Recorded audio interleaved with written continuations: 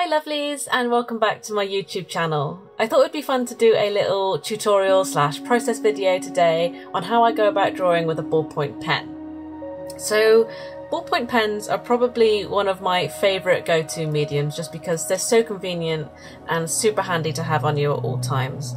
They're really light, you can just stick them in your bag, you don't have to carry a whole pencil case with you, and I just love them for that purpose. They're also extremely versatile, so do go grab a ballpoint pen and come and practice with me. Now, ballpoint pens come in a whole bunch of styles and colours. Now I've got a whole group here. I've got blue ones, I've got purple ones, red ones, and my favourite is probably this Bic one here. It's called the Fine Point, I believe, and it's got this really sharp little point at the end, which makes makes fine lines really easy to do. Now, rollerballs and ballpoint pens, they look very similar, but here's how you tell the difference. So this here is a ballpoint pen, and I'll show you the comparison between a ballpoint pen and a gel pen, which is kind of like a rollerball pen. They look the same, but they behave slightly differently. So I've got my ballpoint pen here, and I've also got this pen called a jelly roll. They're quite popular, quite well known, but these are examples of a rollerball pen with a gel ink. So I'll show you a little bit about how to tell the difference between a rollerball and a ballpoint. Kind of confusing, but they are different. So rollerballs, they look very similar, and they have essentially a metal tip, and right in the end, you probably can't see it on this camera, but there's a little tiny ball bearing which helps the ink to flow out of the pen. And that's your jelly roll, or your rollerball. Annoyingly, ballpoint pens are pretty much the same. What the difference is the type of ink that comes out of the pen. So if I use a jelly roll, and I'll draw a little line at the top here. When you draw with it, it can be difficult to vary the line when you apply pressure. At most you'll probably get a thinner line, but you won't be able to get anything other than a kind of consistent ink out of it. So if I just draw a line here, I'm gonna press very lightly. The ink is very wet, and you can see it's kind of glossy, and it will take a little while to dry. And no matter how heavy you press, so I'm pressing quite heavy here, and I'm going to press lighter here. The only difference is the line weight. That cannot be that's the only change that will happen depending on if you apply the pressure quite heavy or whether you apply the pressure quite lightly. Now, with a ballpoint pen, if I draw the same, I'll start by doing just a flat line, applying a very light pressure. And you'll see that sometimes the ink doesn't even come out. But if I press very lightly, it can be very faint. And then if I press the pen heavily against the paper, I can get thick ink and heavy dark ink. But if I press lightly, it's much easier to affect how much ink comes out. So I'm pressing very lightly, very little ink is coming in. You can see there's a kind of gradient. So if I press lightly through to more heavy, you can make a much easier kind of gradient into the thicker pen. Well, if I do the same with the gel pen, I'll press lightly here and heavy here. All that's different is kind of the line weight. It gets a bit kind of it's thin here and thicker here. And that's about the main difference, is that the gel pen, the ink comes out very wet. So if I put a scribble here and I smudge it, it smudges very easily. Now, if I do the same with the ballpoint, there is a smudge, but it's very faint. It's much, I don't want to say drier ink, but that's kind of the best way to describe it. A gel pen, very wet ink, ballpoint, much drier ink. And also, so if I draw a heavy patch here, and that's my ballpoint, and I do the same here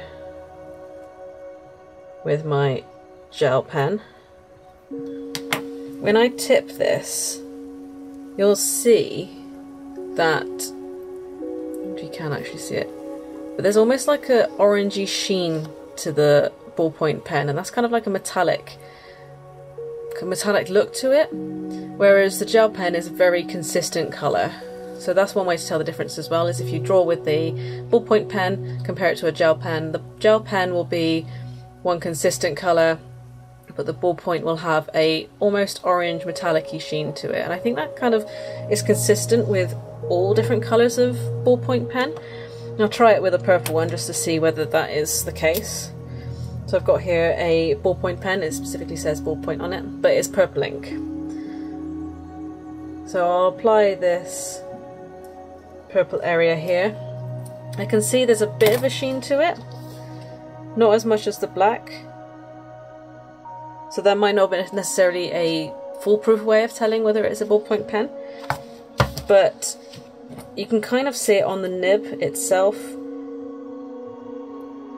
There's a kind of metallic sheen to it, but that's not always the go-to way of telling. So I have here another black ballpoint pen. It's probably it's a lot easier to tell with the black ones, I think. So I can see straight from the angle that I'm drawing at, and even slightly on the camera, that it looks black from one angle, but tilt it and it kind of goes coppery. So that's a good way to tell whether you've got a ballpoint pen. So once you know you've got something that is a ballpoint pen, let's have some practice with it. So we're going to start by drawing a few boxes. I'm going to do one here, and we'll draw the next one once we've done with this one. So go ahead and draw a box on whatever sketchbook or bit of paper you have, and we'll start messing around with our ballpoint pen. So starting in the top hand box, you can start in any corner, actually, doesn't matter. But start by applying very light pressure. Barely touch the paper, but just start getting a kind of hint of the ink down. You can apply very lightly and some ink will still come out. So here I'm barely touching the paper, and you can see that there's very faint amount of ink coming out. I'm kind of lightly going back over the box just to add a bit more ink, but I'm barely touching the paper with the pen. So once you started filling up that top corner with a light layer of ink, ever so slightly apply more pressure. You can either hold the pen close to the nib or just kind of angle it in slightly. You can actually tilt the pen. So here I'm applying it very kind of almost parallel to the paper. I'm applying the ink out of the side of the nib.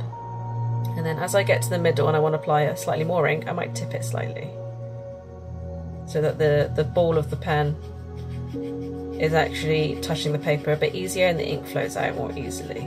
So I'm applying slightly more pressure, and as you can see, the ink is coming out ever so slightly darker. I'm just going to go back over and make that box. There's a slight fade here, but it's hard to tell.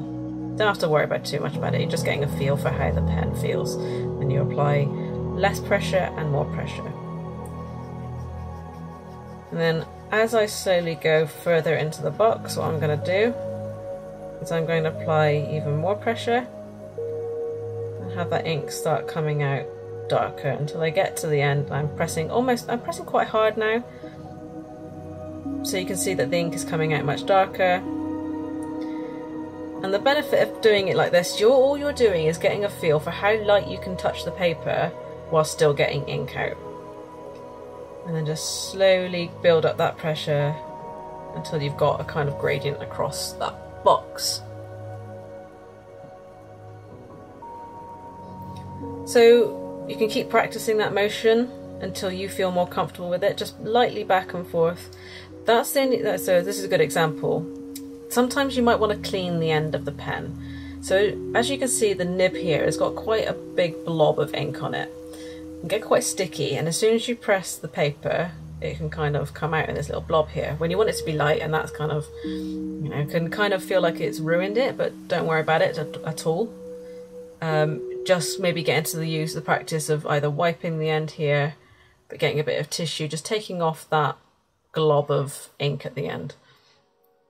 Just lightly apply and get used to going back and forth and slowly applying more pressure.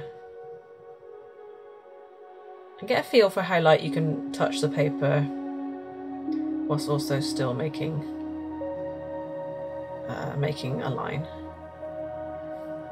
I'm going to just tilt it even more parallel to the paper, and I'm just going to press lightly. It can come out kind of blotchy, and that's fine, because if you find something is a bit too blotchy but you still want it to be visible, you want it to be smoother, you can just lightly go back over and apply more ink. But be careful of going back over it and over it, over and over it again. Bear in mind, going back over and over it again will gradually darken that box, which is something we're going to come on to in a moment.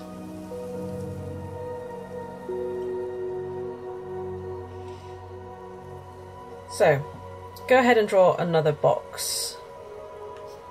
What we're going to do, instead of filling the box with a back and forth zigzag, we're going to apply it in a circular motion. So I'm just drawing lots of little circles, and I'm still pressing very lightly. This is one way you can vary the size of the circles. If you say want to cover more space, you can just lightly do larger circles. So in this box, what I'm going to get you to do is just do this motion over and over, but try not to overlap too much, because we're going to cover that in a second. But you can keep the circles big and round, or you can keep them kind of almost, they look like lines, but they're done in a circular motion. So this can create quite an interesting set of layers. You can see where the lines are of the circles I drew.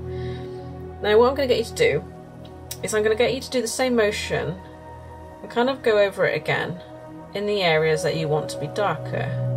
So I'm not even pressing any harder than I was before, but because I've already got one layer down, applying another layer over the top adds a degree of shadow. And essentially you can keep doing this until you have the darkness of the ink that you want. The benefit of shading in this way is that you can still get a very nice depth, a very nice darkness of the ink without pressing too hard. So I'm barely touching the paper as I was at the beginning, but because I'm going over and over and over the same spots with the same kind of motion, it layers down the ink and adds that darkness that I wanted, but it doesn't damage the paper in the same way. So if you've got quite thin paper, which, you know, it can happen, and you don't want to, say, put too much of a dent on it, so you can see actually where I've drawn before, where I press quite heavy, you can probably see that it's left a mark on the paper as it's gone through the paper and left a dent, and effectively it could actually go through to my next paper if I press too hard. So if you want to get dark places on your page but you don't want to accidentally press too hard, you can just go over the same spot over and over again. So you can see that I've done that here, but the only places that have been kind of pressed really hard are my outlines of the box. I've got really dark areas of that box in this corner, but you can't tell. None of these trenches when you press too hard on the paper and it kind of goes through to the next page. All I've done is layer up the pen, press really lightly, got the same effect, and it hasn't damaged the paper in any way. So that's a good thing to bear in mind, that you can get the same level of darkness but just lightly go over and over and over again until you get that depth without pressing too hard. Cool, so I've got a dark corner here, just going over in light circular motions, and I'm kind of bringing together that box. Even though before you could see the layers, you can still kind of see them, or see the lines of the circles that I drew. You can just go over and lightly kind of make them disappear by adding more layers of pen over the top. Cool. So that's just a lovely light circular motion over and over until I get that desired depth and darkness from the ink. Just applying more ink without applying too much pressure. Because ultimately you can press really hard, but what that can lead to is actually, whilst it, you know, damages the paper itself, it can lead to hand strain, and you don't want to damage your wrist. So do, you know, if you've got say chronic pain in your hand, discomfort in your hand, you can still obtain this darkness, and all you have to do is layer up and press lightly. It takes longer, but that's fine. We're not in a rush. We're just here to enjoy the process. So if your hand is painful, then pressing lightly is a completely legitimate option to be able to get you to the goal that you want with the depth and the darkness of the ink. I'm barely pressing. I'm barely pressing. I'm still making lines, and that's why I love ballpoint pens, for that reason.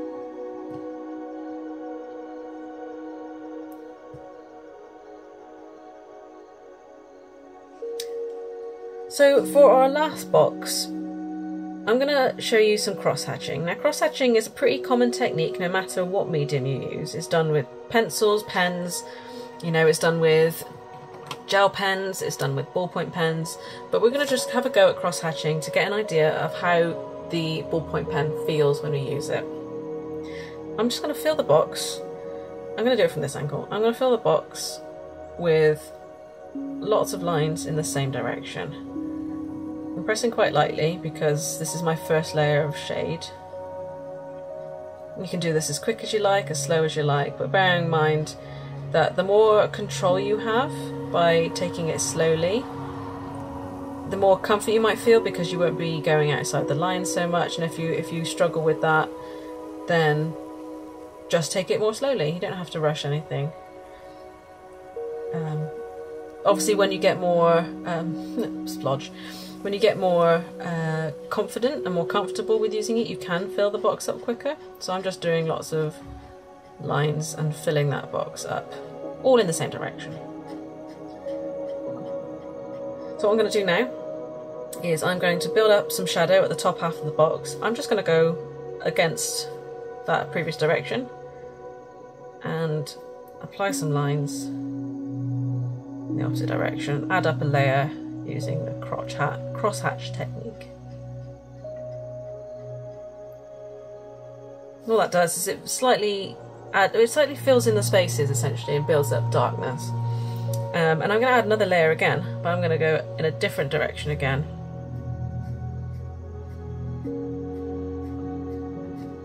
And fill in some more darkness up here. So there's many different ways that you can kind of get that effect of shading with a ballpoint pen. I think they're incredibly versatile, and you can do a lot with them. I think they have they have a lot of similarities to graphite, except they don't erase. So that's just one thing to bear in mind when you're using a ballpoint pen.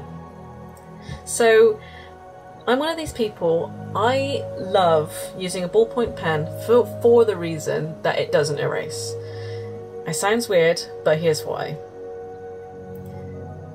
The reason I enjoy it is because it quashes that feeling of needing to be perfect. So a lot of us artists experience perfectionism, and ultimately perfectionism can actually be it's not a beneficial thing to have when you're an artist, because ultimately it's like a defense mechanism. What it does, when you want to be perfect, it helps you feel and get rid of that feeling of judgment. If it's perfect, nobody's going to judge you for it. And if you continue to be perfect or try to be perfect, it can be very harmful to progress. So drawing with a ballpoint pen, it forces you to get used to making lines, knowing you can't erase it, and what's the worst that's going to happen? Honestly, if you make a mistake, you can just start again, and that's fine. So do get used to practicing with a ballpoint pen.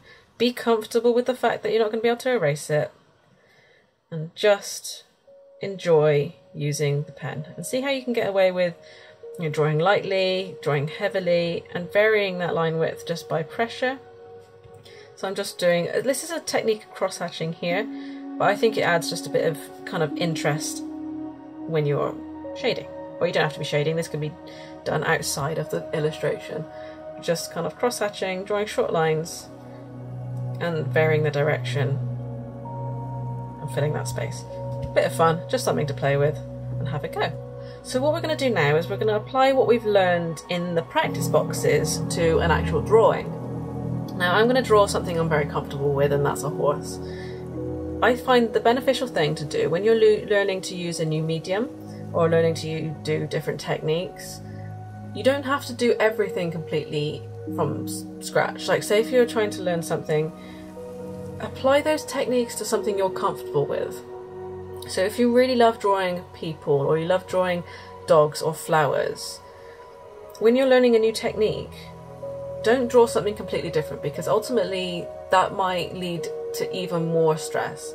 And when you've drawn something that you're not happy with, because actually say you love drawing horses, but all of a sudden you're going to try drawing dogs with this new technique, you may associate the practice of drawing with, practice using a pen with this dog that you've drawn. You've never drawn a dog before, so you feel unhappy because, you know, you've drawn a dog and you're not happy with it. And you've drawn with the new medium and you're not happy with it, and ultimately that can lead to a whole bunch of burnout and stress. So I encourage people to, you know, why reinvent the wheel? If you are happy with it and you love drawing something but you want to try a different medium out, just draw that same thing again. It's fine to draw the same thing over and over again, because ultimately it's practice and it's all about learning. So I encourage you, I like drawing horses, but you can absolutely apply this technique to anything that you love drawing. Some people are very skilled at using a ballpoint pen and creating these amazing illustrations, all with just this humble little tool, really. So go ahead, find something that you're really happy drawing with and come along and practice this technique with me. So I've got my reference. Again, I say it always, if you're learning to draw something, and you know, even if you're an expert at drawing something, having a reference is really handy, and don't be ashamed to have a reference. The good thing about having a reference in this case, even if you say you're a master at drawing a certain thing, but you want to try shading in a certain way, having a reference, you know, you get all the shadows given to you. If you've got a photo, I've got a photo of a horse here on my computer, and it's got all the shadows placed for me, it's got all the lighting sorted, so I don't even have to think about it. I can just apply the techniques that I've already learned.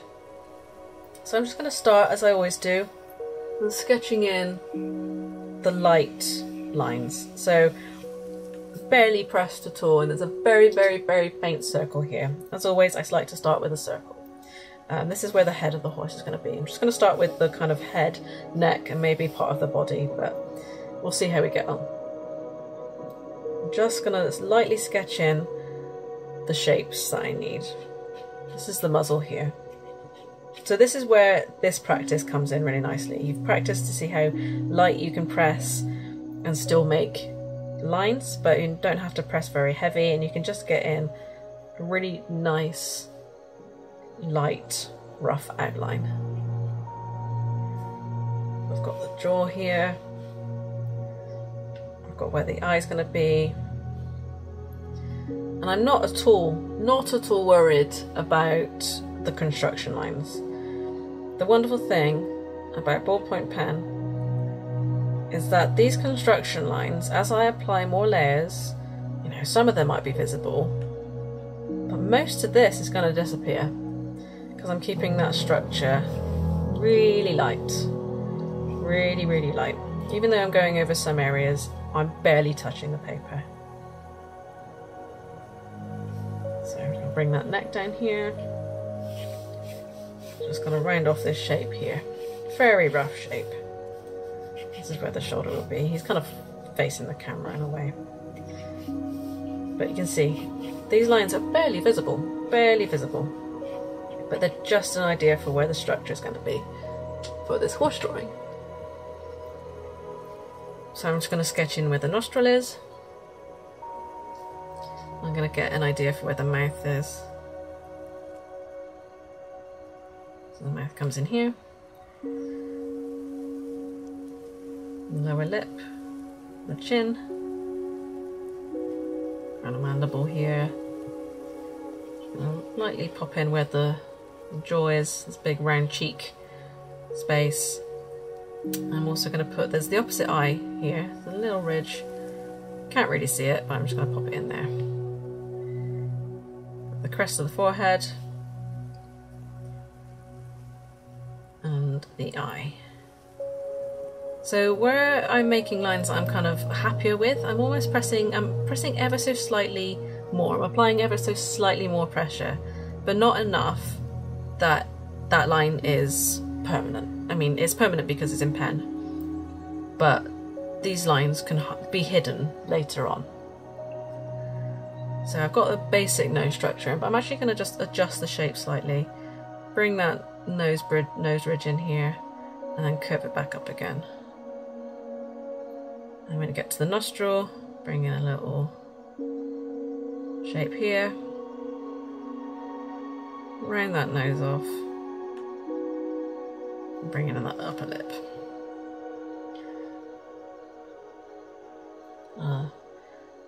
Do that nostril here.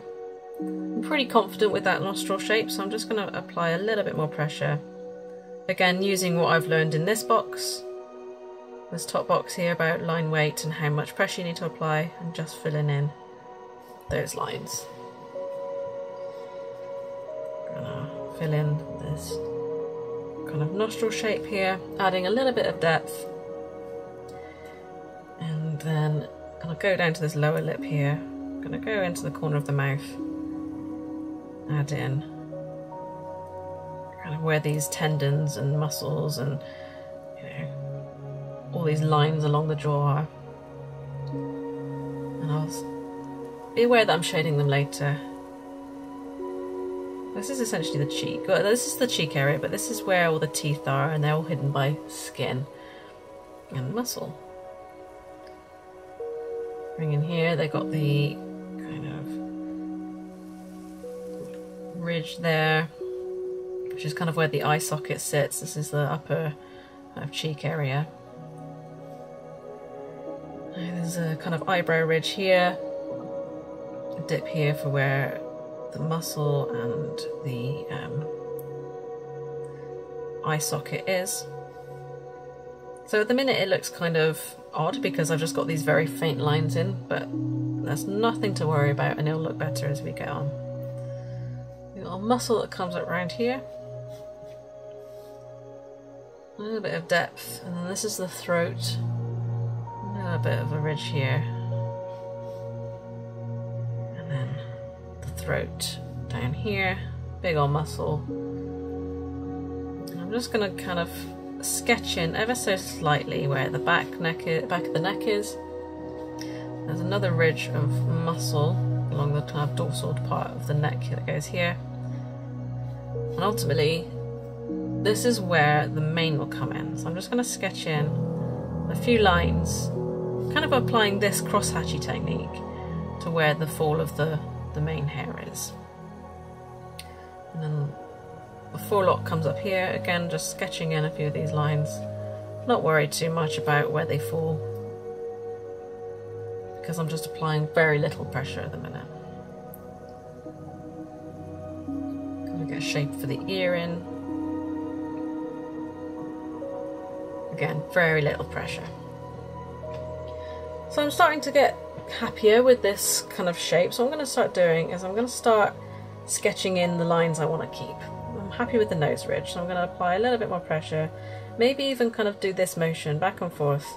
So I'm not putting too much weight on the paper itself, but I'm still getting that dark line like I did here.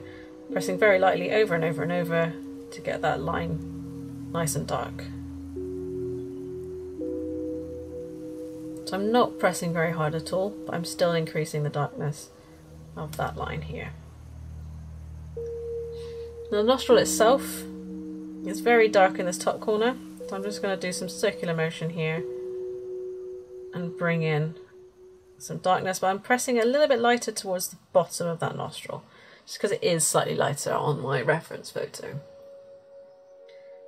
Got another nose, another half of the nostril here, Just put in quite darkly. That's even a word, I don't think so. The outside of the nostril.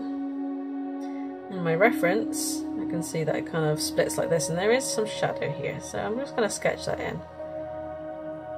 So get an idea for where shade's going to be. I'm fairly happy with the lip shape, so I'm just going to keep going over and over until I've got that darkness that I like. Also going to do the lower lip, the kind of chin area here. Again, I'm not pressing very heavy at all, just kind of going over the same spot and increasing the darkness of that line. Bring in the kind of jaw muscle here, the jaw, the cheek, whatever you call it.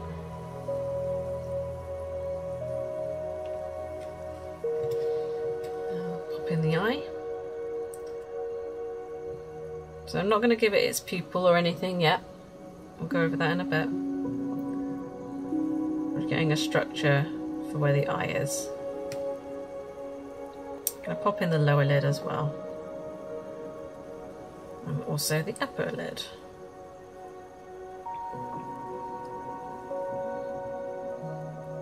So there's that.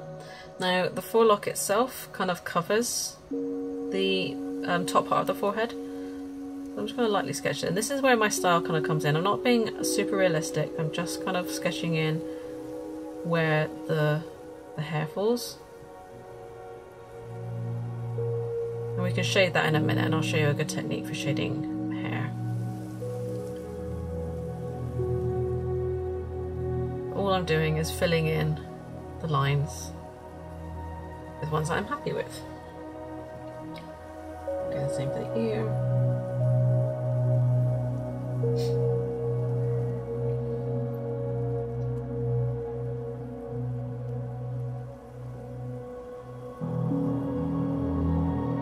So I'm just going to fill in all these lines.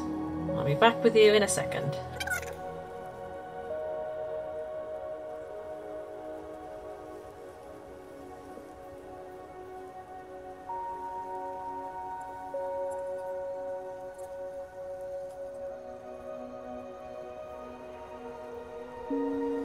Cool, so I've got the lines that I'm happy with, and I'm going to start applying the shade. So what I like to do when I shade things, I kind of draw an outline for where the area is going to be darker, and then I fill it in. Now this is just personal preference, and you can do exactly whatever you want when it comes to shading. So looking at my reference, I know there's a bit of shadow through here. This is where the lip is. I'm just going to draw that line in there. So I'm going to apply the sort of light cross-hatching. I'm going to draw everything in the same direction for now. I'm just going to fill in that box. That's essentially what this is. So drawing an outline of where the shade is, you're basically making a box like we did here. I also know there's some shadow down here. I'm going to do the same. Fill it in. So I can actually see that this lower lip is also kind of dark. So what I'm going to do, I'm just going to apply a different direction, and then that chin bit becomes darker. So I'm using this technique to build up the shadow, just drawing lines in different directions. Do the same here. I can see that there's a little patch of shadow here. I'm just going to fill that in with cross-hatching as well. The cheek itself comes in here.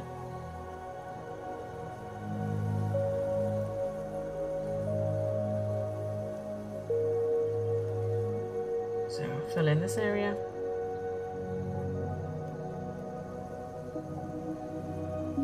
I can see this a little bit darker, so what I'm going to do, I'm actually going to apply the circular motion here. Ever so slightly add a bit of depth and shadow there. Also do the same here.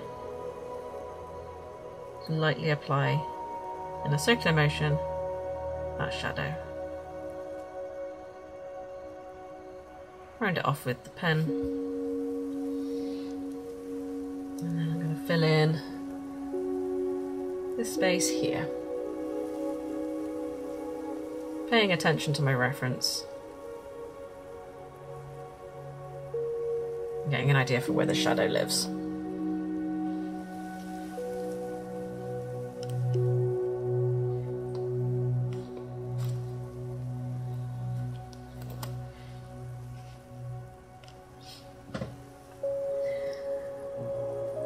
So there's some shadow along the ridge of the nose here. I'm just going to draw this light shape in. Again, this is just personal preference. I like to have that outline to my shadows. But I think it adds a bit of character personally. So I'm going to add a little bit of shadow in here. Again, I'm just lightly cross-hatching for now. The eye itself is quite a lot of dark shadow here, so I'm just going to draw in my light circular shapes. Do the same for the upper lid. And then adding a bit of shadow in here.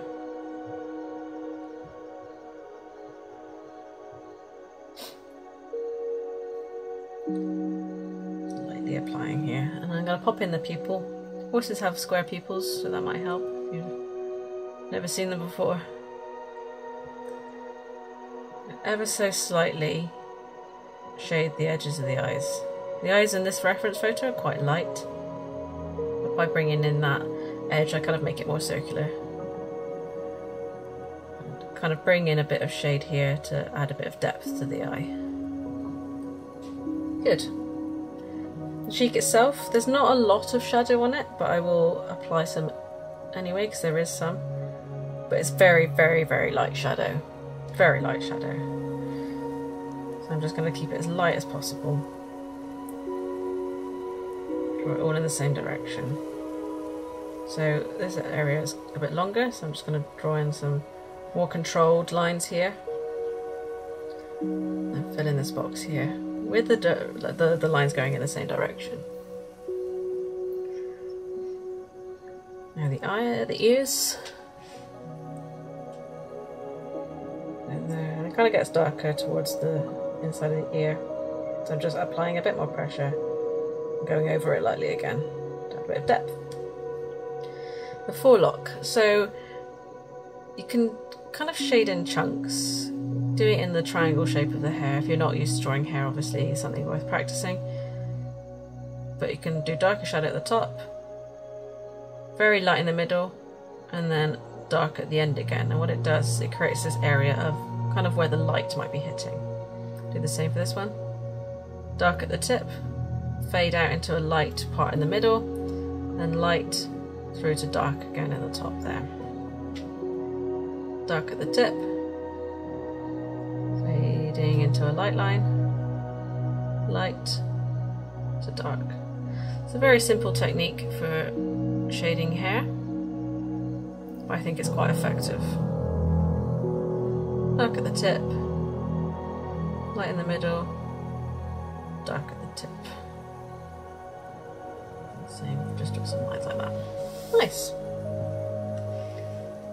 We'll go on to the neck. So there's a lot of shadow on this reference's neck, of the reference for, of the horse I've got here. So I'm going to draw quite a dark patch here, which ultimately leads into a part of the throat here that's quite dark. So I'm going to apply a bit more pressure with my cross hatching.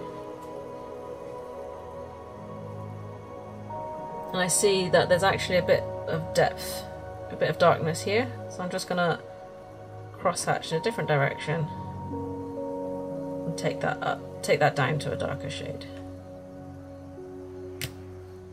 Now the rest of the neck, there's a lot of shadow all along the groove of the muscle. So I'm just going to do some cross hatching down here and bring in a portion of shadow that goes like this. I might go from this right here. Kind of joins those patches of shade together.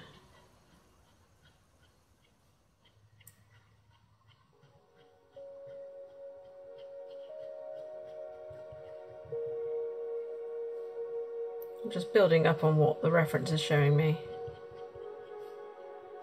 I'm not being afraid to layer things up and trying to do things in different directions. It just adds a bit of interest to the drawing.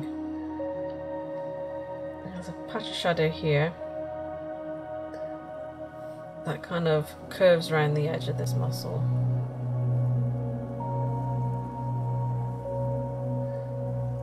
Ridge here. Do some light circular motions here.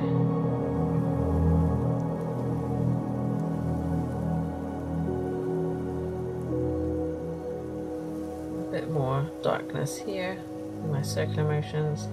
Just playing with the different techniques that I have when it comes to using it to shade. Just letting the ink flow from the pen whilst applying as little pressure as possible.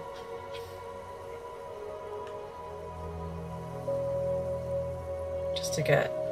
It's easier to build up layers that way if you keep it light on the first layer.